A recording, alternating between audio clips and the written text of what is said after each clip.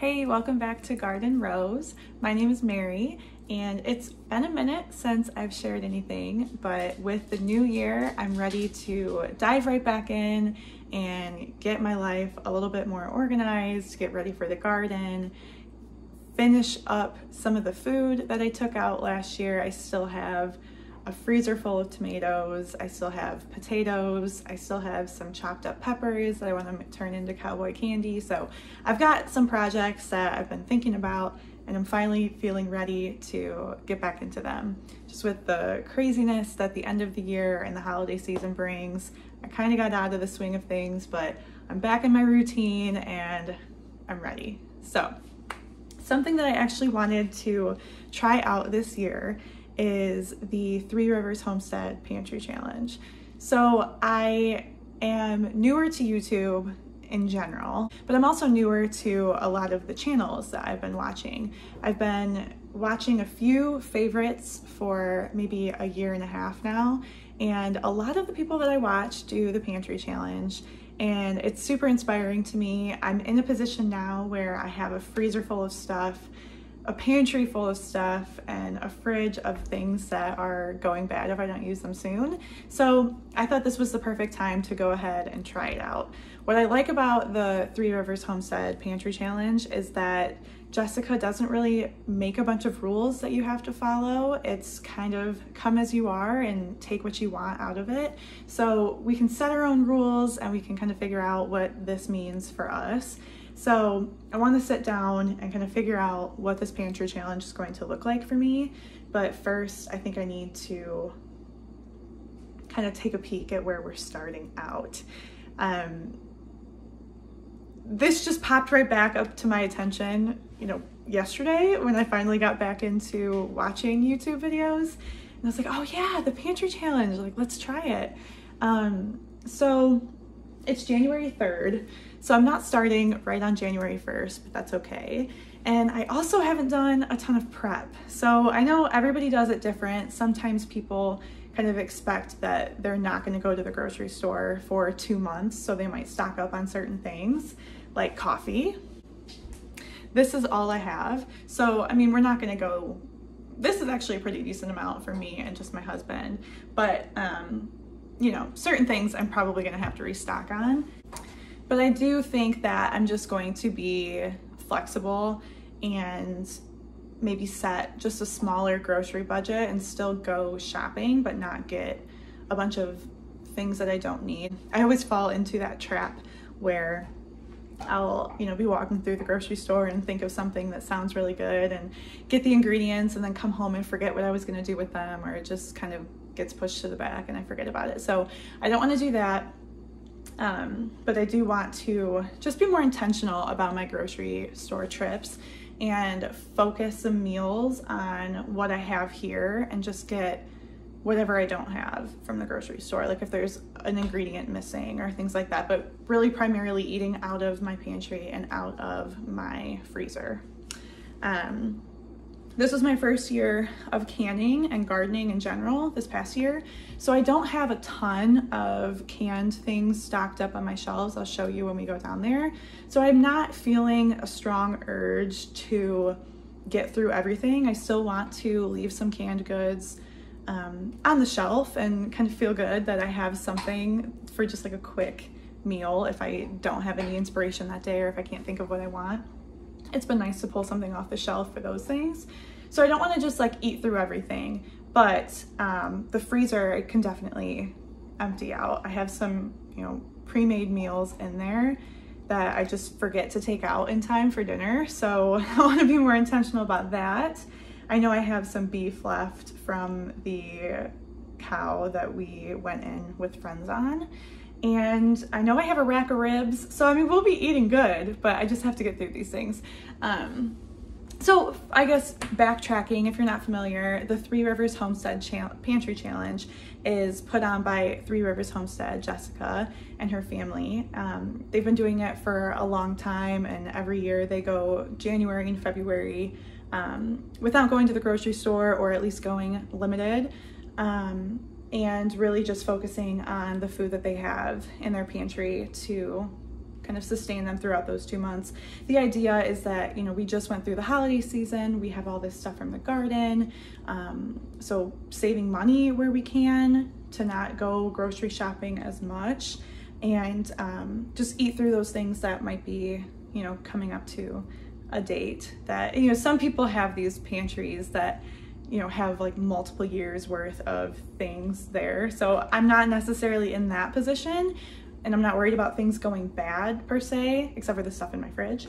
But, you know, people do this for many different reasons, and it's really cool to see what everyone's doing and how they interpret it and what it means to them. So definitely go check out other pantry challenge videos, but this over here on my channel is going to be more of a beginner dive into the pantry challenge. Not working with as much, probably.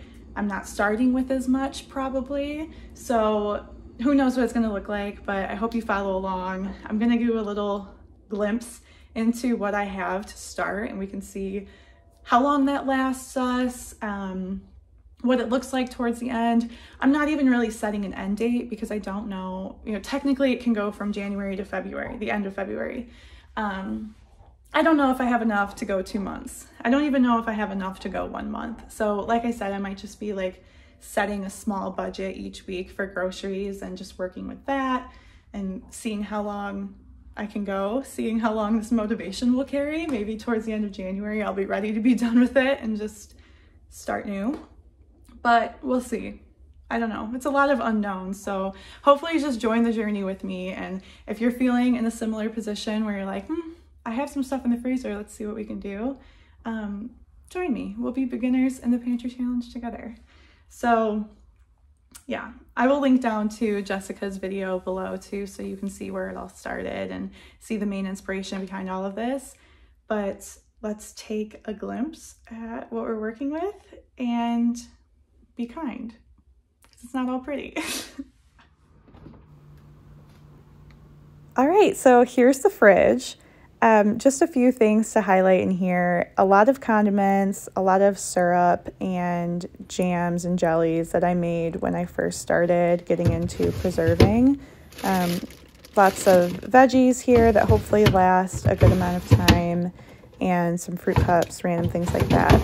I do actually have a good amount of dairy on hand. I have another half gallon of milk behind there, and cheese, cottage cheese, sour cream. I weirdly have half and half and heavy whipping cream, which I usually never have. So maybe I'll do something with those, and just some random odds and ends. Now down into the freezer. This is some of the stuff that I'll just grab. There's like a breakfast burrito, there's some frozen fruit, there's some frozen jam, there's a pound of meat right there. So just random things, but the main stuff is in the freezer in the basement. So here's the pantry. I have some cereal, some pasta, a lot of nuts, peanut butter. Here's seasoning, and up top is baking, but just some random things. And down below, I have a lot of snacks and chips from holiday parties and get-togethers. We usually don't have these, but it works out well that we have them now. And here's my favorite spot in the house, everything I've canned so far. So I just have random things here and there, like some jellies and pickles, tomato sauce will probably be the main things that I use. All right, so this is the one where we're working with a little bit more, and we actually might make it further than I would hope. So I do have a lot of pre-made soups, ham bone soup from the holidays, and some chicken tortellini soup. I have pre-made meals that I just actually took one out for dinner tonight. I just made those actually not too long ago, so they're not too old.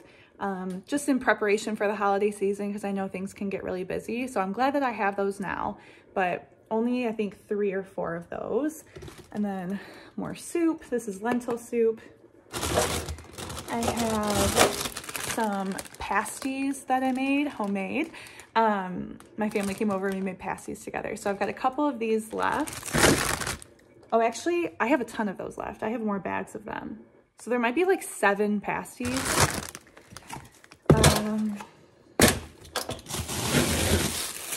Bread, a lot of vegetables like zucchini and carrots and potatoes shredded up from gardening, so that's good. Lots of salsa and like enchilada sauce that I made with the tomatoes that came out of the garden. Zucchini muffins. Bratwurst, who knew?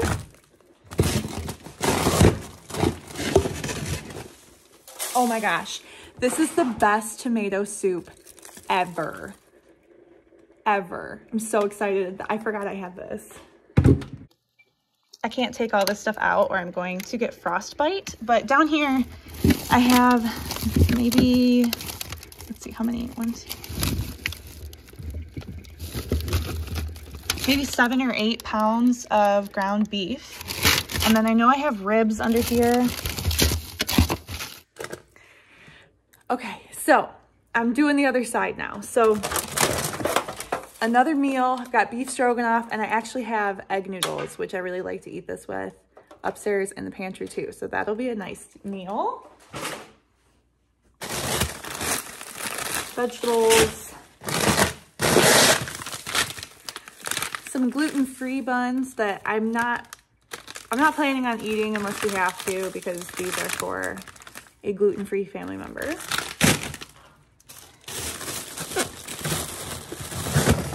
There we go. So we got the ribs.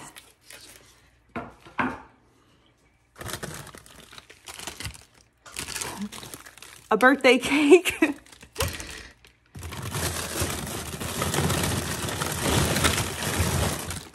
There's more of the pasties.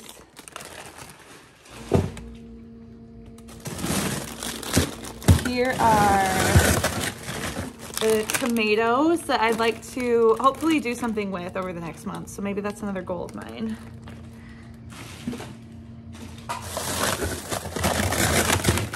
Some salmon.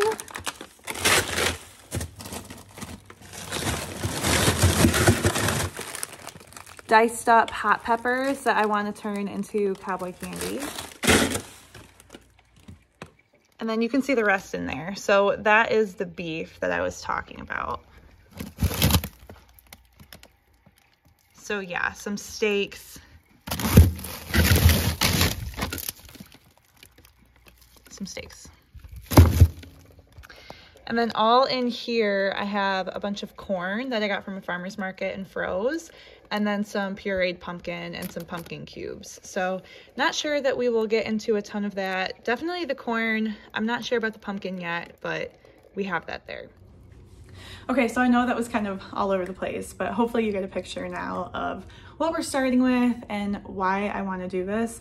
I don't even know what's in that freezer. Every time I look at it, I find something new, so that's pretty fun.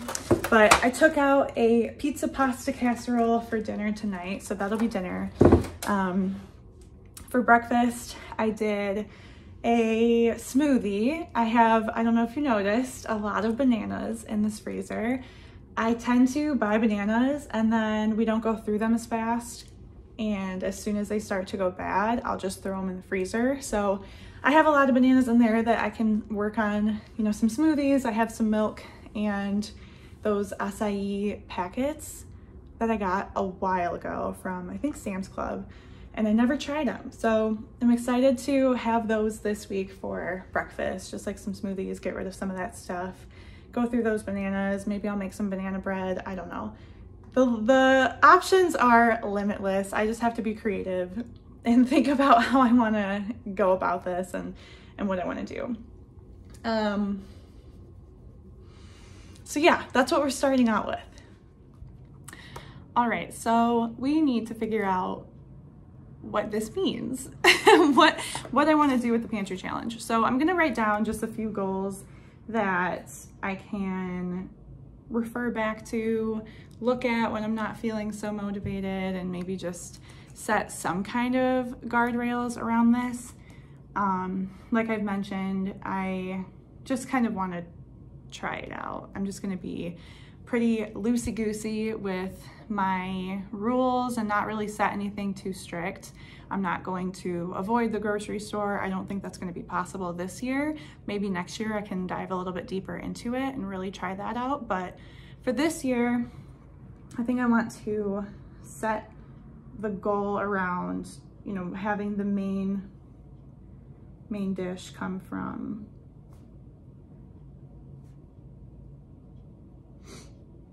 the freezer or pantry.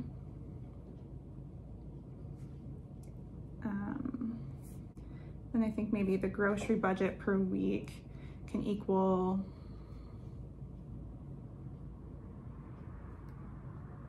I don't know, it's hard to say because I don't even really, I just go to the grocery store when we need things. I don't have like a typical, like, Sunday's grocery day. Like, I don't have that much of a rigid schedule. So I don't know how often even I really go. I probably only go like once a week, but I can't say that definitively. So I know I spend a lot when I go. I think each shopping trip is maybe like $200. And that's with, you know, like other toiletries, random things that I probably don't need. I did just get some toilet paper, so I know that we're good there. And I have a lot of cleaning supplies. I know we're good there. I think we're all good with like shower things and bathroom things. We did just get toothpaste, so I know we're good there. So I think this is actually going to be kind of doable and kind of fun to see how well we can do. So maybe I'll just set it for like 75. Maybe 75 can be my weekly grocery budget. But I'm going to try to stay lower than that. Like 75 is the max, but I want to see the smallest amount of money that I can spend with the like one-off ingredient. I might not even need to go with just like one-off things if I really want to make something work and we don't have like an ingredient. I want to just give us some leeway in that instance. I don't know. We're just gonna see what this is. I might be completely off and this might be completely unrealistic, but I don't know until we try it. So like I said, we're just beginners trying this out and seeing what we can do with it. So I'm excited. I think it's going to be really fun. I think we're going to be able to go through a good amount of the food, and maybe that's a silly thing. Maybe I should let these freezer meals, you know, sit in the freezer a little bit longer since I just made them, you know, a few months ago. Maybe they can still be there, but it's just kind of a fun challenge to take on and see how much money we can possibly save by not needing to go shopping. All right, so that's this video, my introduction into the Pantry Challenge and kind of planning it out, figuring out what we're gonna do. I'm really excited because we don't have a ton of plans in January and February, so we can spend more time at home figuring this out and it's a little bit more predictable. But that can also be a downfall because when we have plans, we tend to get fed or get dinner and, you know, go out and things like that. So it's going to be up to what we have, what you've seen to feed us. So we'll see. I don't know. I'm eager to see how this goes. So hopefully I'm a little bit more experienced at the end of this and can figure out you know, how to better use what I have in my house. I think that's really what I want to get out of this, and that's probably what I should write down. It's just to broaden my horizons, not get stuck in the same rut of the same meals that we tend to stick to, and using some of the ingredients that we have here and some of the things I have to try new things, use things in new ways, use enchilada sauce in different ways rather than just enchiladas, like things like that. I need to broaden my horizons and kind of get more creative. That's what I really want to take away from this, and hopefully you follow along and we can get some ideas from each other. And, you know, feel free to comment anything that you have done in the past or any new ways you've tried things. I'd love to hear, especially if it's something that I have. That would be great. But yeah, after this, I will post weekly videos with some of the meals that I'm making and just, you know, tag along, follow along with what we can do with this Pantry Challenge.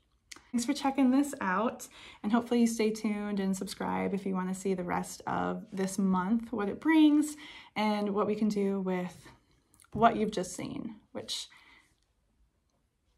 is what it is. So, alrighty, well, thanks again for tuning in, and I hope to see you on the next one.